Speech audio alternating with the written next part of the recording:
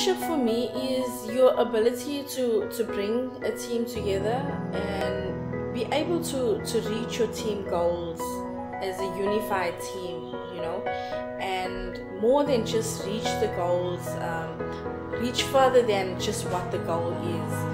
And at the end of the day, you must still be on talking terms with your people. Your people must still be able to relate to you, irrespective of the fact that you guys reach that goal. And penultimately, that is leadership for me. Your ability to reach goals and still have a good relationship with people, and your ability to see beyond just that goal. You know, if you have a team goal and you can reach beyond that, and you still have good relationships with your team, irrespective of who that team is, whether it's a family goal and you're the leader of that family, or you have a country goal and you're the president, or irrespective of the role or the function. But if you're able to do that and still have good relationships, I see you as a good leader. That for me is good leadership.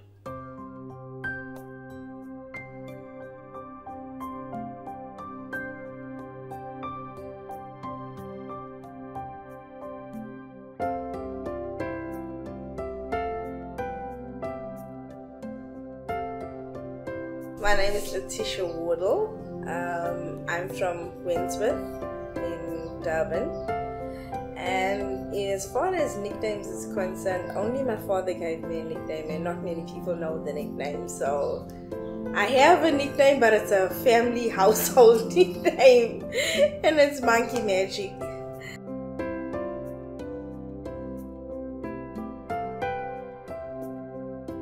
I would say that I'm a mother. That was a big change in my life. I'm a daughter to my dad, and I'm a daughter-in-law and all those kind of things. But also I'm a planner. I work as a maintenance planner.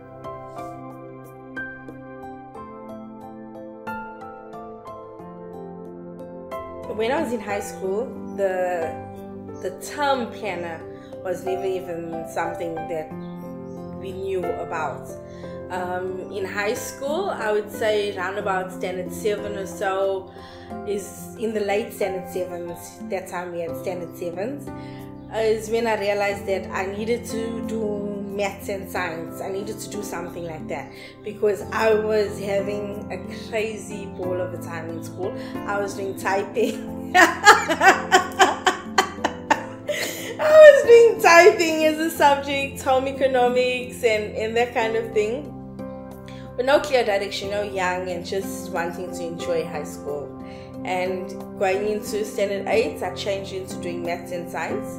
I wanted to study medicine, came out of school, and at that time UDW was going through some heavy riots and UKZN as well. It was through some transitioning time in the country as well.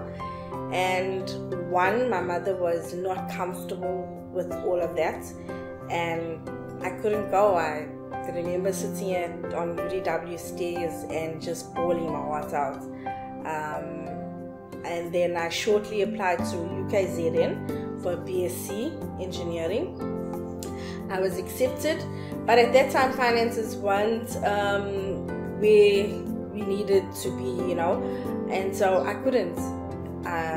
Fortunately, through various applications, I applied for nursing and all kinds of things, I got accepted to SAPREF to do a learnership, and when we got there, we were told that it would be a chemical learnership, mechanical and instrumentation. And we did a test trial for a year. We were learners for a year, and after that, based on your performance, you would be placed accordingly.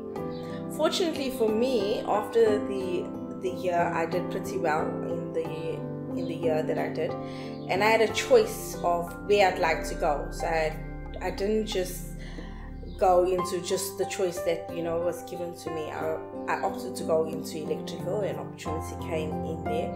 So I became an electrical apprentice. It was a difficult journey. I didn't expect it to be as difficult as it was. One, being the first female electrical apprentice they'd had, and it comes with all kinds of territory, you know, where you're insecure about yourself because people have this huge expectation from you now to perform, and you don't know if you want to perform yourself, you know. You don't know you know, you're still finding you out, who you are out. You're still identifying yourself. You've got all sorts of insecurities, and you're in this huge engineering environment, and it's an oil refinery, and yeah, I qualified. I did my trade test. I qualified, and I opted to leave. One, I always was fortunate in having mentors, and one of the mentors that I had said to me that the best thing for me to do is to move on from here. Not that the company where I was at is a bad company or anything like that, but his advice to me was that I would always be seen as a junior simply because I came up the ranks. So after my trade test, I'd left, and I went on to lecture. That lasted all of 3 months. Oh my gosh, that wasn't it's my character does not allow me to do. That's not a job for me at all. So it was a very good company. You know, I got to the company and they had all sorts of training applications. I was actually an electrical trainer for students that would be coming to do their trade tests. And that was interesting, but my personality did not allow me to continue with that job, and I had to move on. I was employed at Engine Refinery as an electrician, and that was great. I mean, it was awesome. I worked as an electrician, I think, for 4 years, and then I transgressed then into planning. I stumbled upon this career called planning when I was at Engine Refinery, and I became a trainee and then a planner, and I'm still in planning.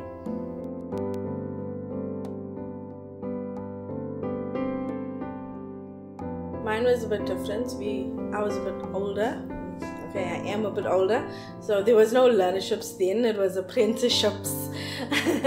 So nowadays they've got learnerships, but back then we had apprenticeships, and there was a practical side to it, where you went to go and learn the theory application so that you would be able to do your trade test.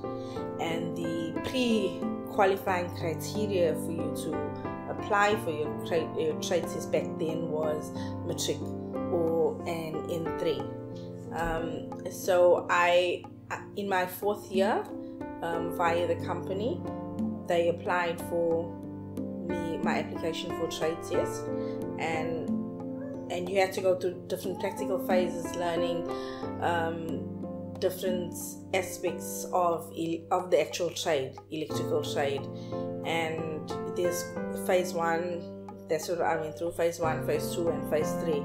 Phase 3 is basically your last stage, where you basically like a 3rd year or 4th year apprentice, and you should be at that stage almost ready, or those that are a bit advanced, ready to do your trade test. I was ready. I applied and I did my trade test after my 3rd phase of studying. On the theory side, the company had sent us to do our in-course training. That's like N1, N2, and 3, but I had started off with N4 because obviously I was already matriculated, so there was no need to do N1, N2, and 3. I started off with N4 and I finished off with N6 electrical trade. The courses for the National Diploma are electrical engineering, power machines back then, electronics, and that was the end of that phase of my studying, in terms of just before I qualified as such. because we never considered, even though you had an N6, you were never really qualified because you didn't have the training, the actual hands-on training, on-site kind of training. And obviously after that you've got to apply for your diploma only when you have the actual site experience. And I think that's like 2 years now. It's about 2 years, blocks out to about 2 years, so many hours of training. Shortly after that, when I was at Engine, I studied further. I did a diploma in project management. I started a BCom degree and never finished it. Yeah, I've got like my second year in BCom financial management, and yeah, that's as far as qualifications go. I've done a few small courses like Primavera for planning specifically, because that's what I do. I'm a planner.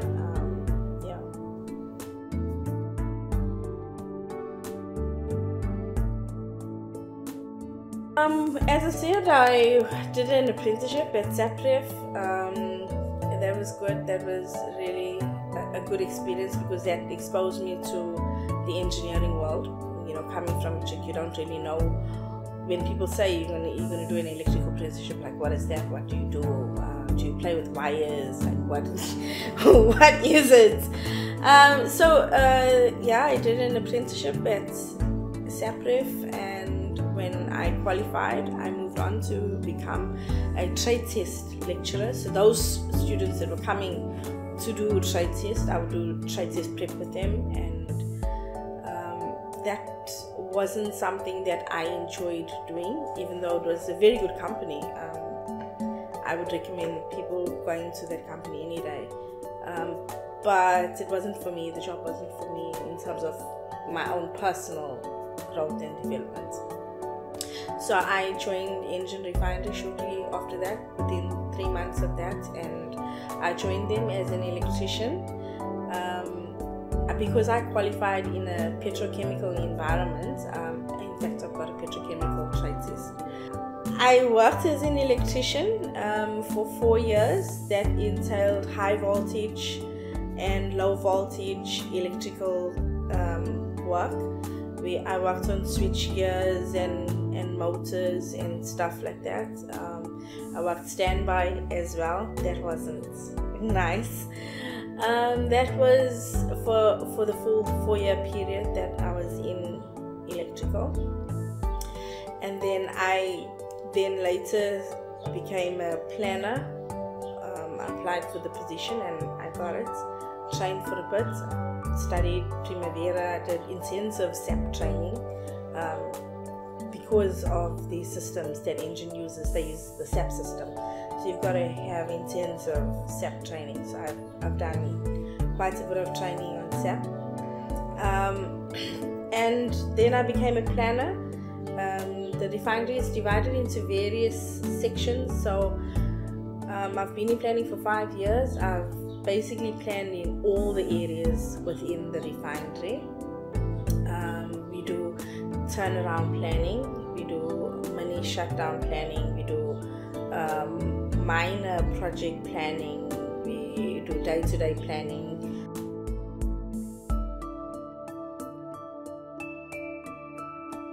So currently I'm the maintenance planner, and my role entails day-to-day maintenance planning, and that would be, we have a maintenance crew that takes care of the day-to-day activity on the plant. So when the plant is not shut down, we have to maintain the plant while it's online, and we would plan specific planned maintenance routines, and that would be like, we've got pumps, we've got motors, we've got those kinds of equipment, and people service those equipments. Now I want to use as layman's terms as possible, so we plan for the mechanical fitter to do specific maintenance on compressors, on pumps, on vessels, on that kind of thing. And then also we've got other disciplines like electrical and instrumentation, and they would do routines on instruments that either monitor temperatures on certain equipment or measure flow on certain equipment. So we would as a planner, I look at the amount of resources that we have available to us and plan those resources for that week, for bi-weekly, for monthly, for quarterly, annually. And not only plan those resources sometimes require other resources like craneage, like trucks, or whatever additional resources those resources would require. As a planner, it would be my job to plan that, to get material for them to execute what they need to do. It will be my job to do that. Also, every company works in a budget, and at our company, the planners also work with a budget very closely. We don't have a full financial team like how most companies do. So the onus is on the planners to monitor expenditure and to work specifically with the engineer in terms of, this is the budget that you are given for the year, and to do this specific maintenance on the plants, this is the funding in which to do it. And we also do shutdowns very similar to that, but shutdowns are where a specific plant is not exactly online, it is part of a plant is offline, and then as a planner I would plan the resources, plan the material, plan the necessary contracts, because sometimes a contract is required. For instance, a welding contract, a contract is called in to do a specific job, and then that job is contracted out. It's not necessarily done by internal resources. So as a planner, you would manage external resources as well as internal resources, as well as support resources for that maintenance outage, as well as, most importantly, will always be the funding. That's always important.